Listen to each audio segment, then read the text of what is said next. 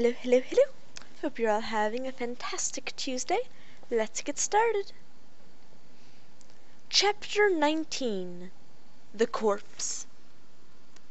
Ariel closed the doors to the circular hallway and stood inside the room. It might not have an exit, of course. This was the work of a paranoid whose tendencies have been openly revealed. The room could just be a prison. "Well, now what?" she said aloud.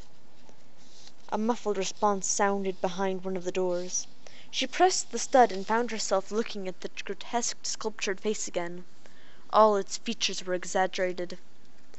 "What did you say?" she demanded. "Pull my nose," it said. "Who are you?" "Pull my nose." "What happened when I do?" "Pull my nose." "Is that all you can say? Pull my nose." She watched it for a moment. 1, 2, 3. Pull my nose. She figured it out then. This was a function robot about a postronic brain. It had one line to say, triggered by any sound of human speech. Holding her breath, she pulled its nose.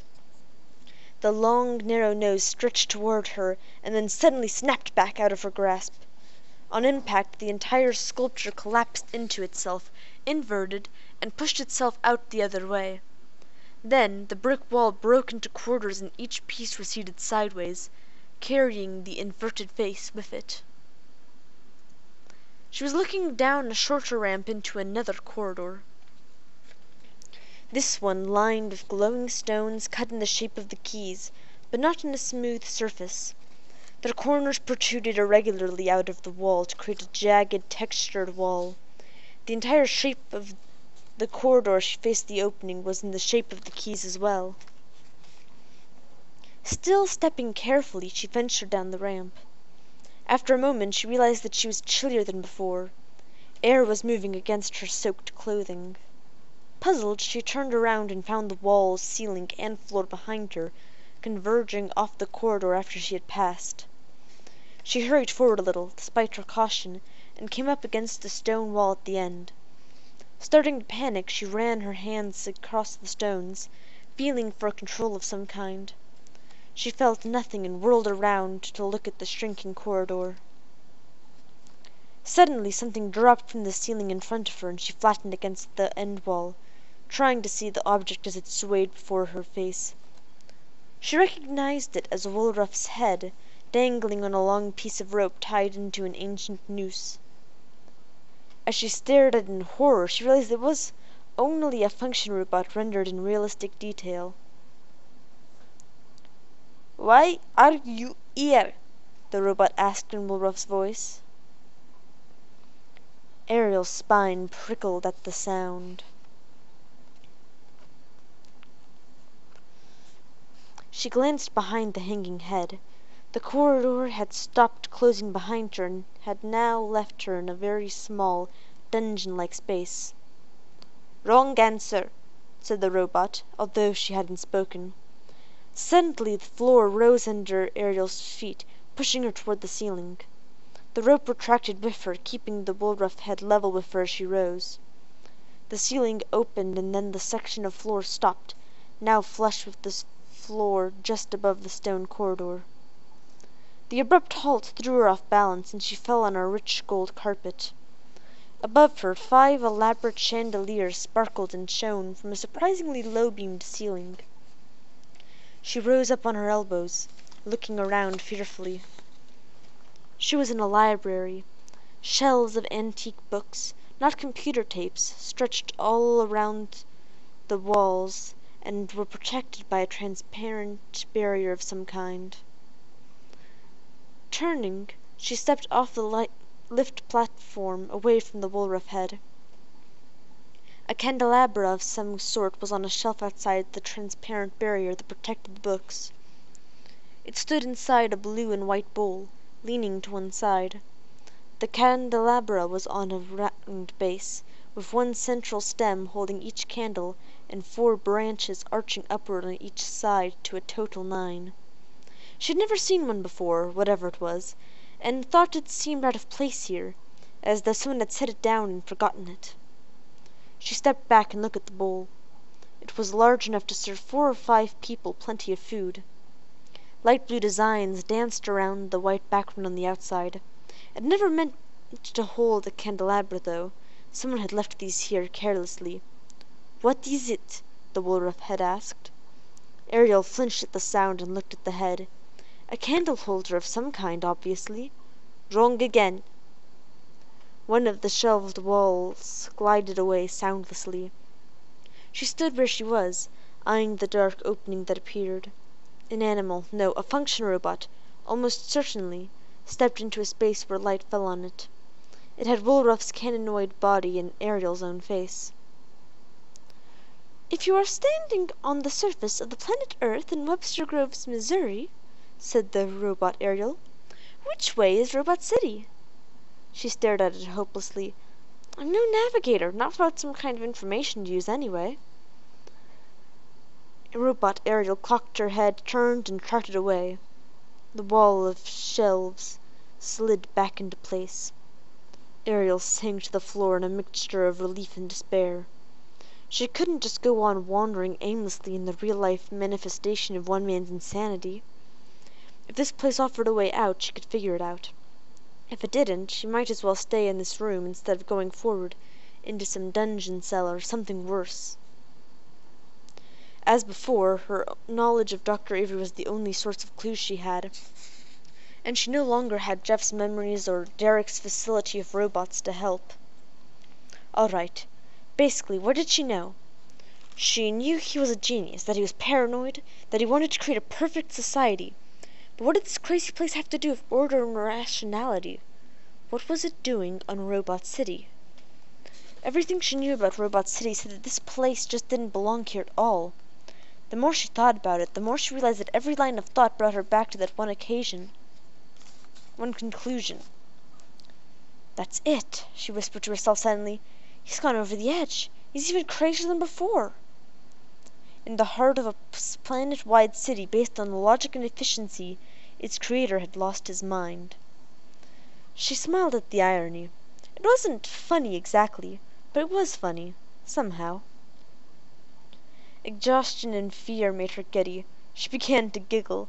The more she thought about this, about all their discussions of the laws of robotics and all their convoluted efforts to reason with the post-traumatic brains of the robots, and how it had led to this, she really began to laugh. She fell onto the floor on her back, laughing in the little room by herself.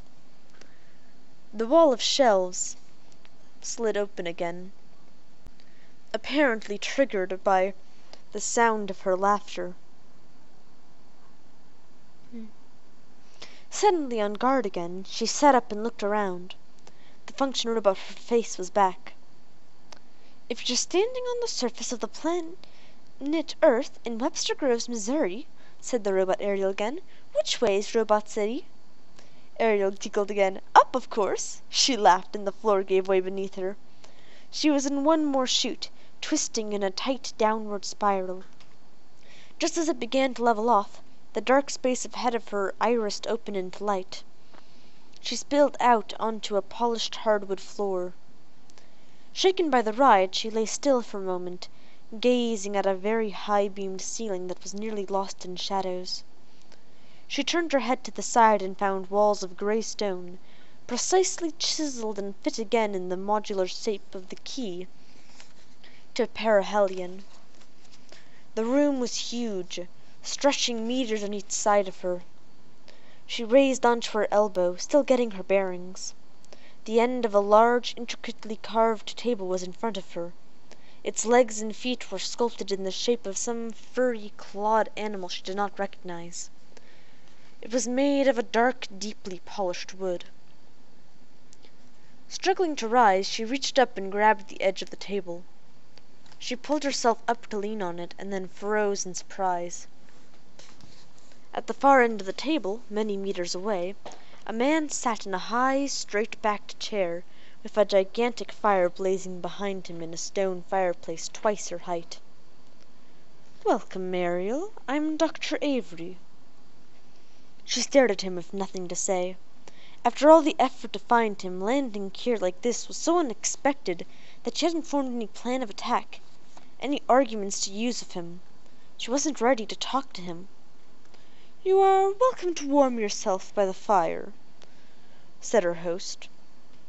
She was willing to stay chillily to keep away from him, but she wanted to stall a little if she could, without getting too close.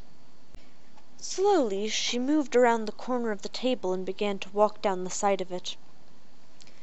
Dr. Avery seemed relaxed, even unconcerned, as he fingered some small object in front of him on the table. The long, narrow table had all kinds of articles on it. Flowers, dishes, trinkets, small sculptures. She didn't dare take the time to look. Her eyes remained on Dr. Avery.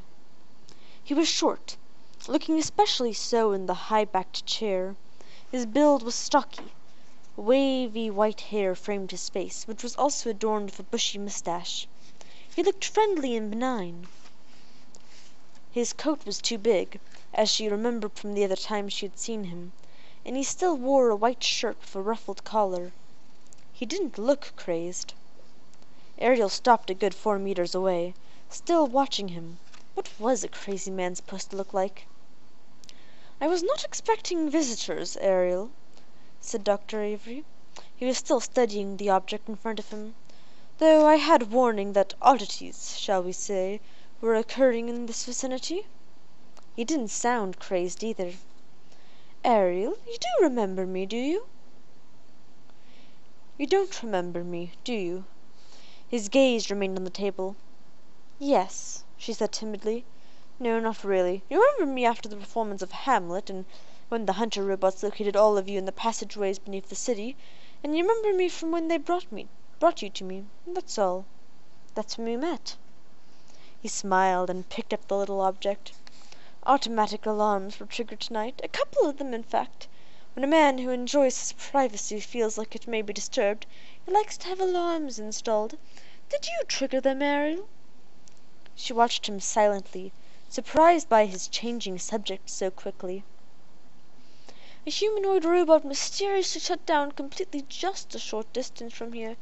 Then a shift in the soil was reported. Did you do those, Ariel?" "Kind of, I guess." "You guess, I guess too. Violation of the provisional laws of humanics? Perhaps. I haven't yet investigated the details. But how did you enter my abode?" Derek was lying helpless along her route. She didn't dare answer that question. "One of the few weaknesses in my security here is in my emergency ventilation system. It opens when unexplainable malfunctions occur in this valley." He sighed. "I could have had the robots make it entry-proof, but it happens to represent my escape routes as well. If no one could get in that way, then I couldn't get out that way, could I?" "What do you want?" she demanded, hoping to get him off that subject. "What is all this about, anyway?" "Of course, I do have a maze that one must negotiate. It acts as a buffer zone. Perhaps you managed that." She was shaking with tension, unable to get a handle on a conversation that kept jumping topics. "By the way, I've misplaced a couple items. Have you seen them? One is an antique menorah crafted in the ancient Earth Empire of the Tsars. The other is a Ming Dynasty bowl." She stared at him, vaguely remembering a fancy bowl. "You really don't remember me, do you, Ariel?" "Why do you keep saying that?" "You have new memories now, clearly. You're not the Ariel I last saw. You're again the real Ariel, if you only knew it. A few more accurate memories will trigger the rest, I believe." "What are you talking about?" "Your memories are now accurate. It is the real you.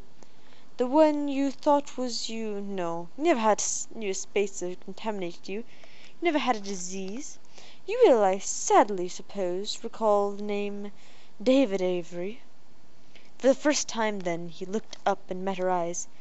David Avery, David, Derek? Suddenly memories did come flooding back. "David! Derek is David! And you hated me!"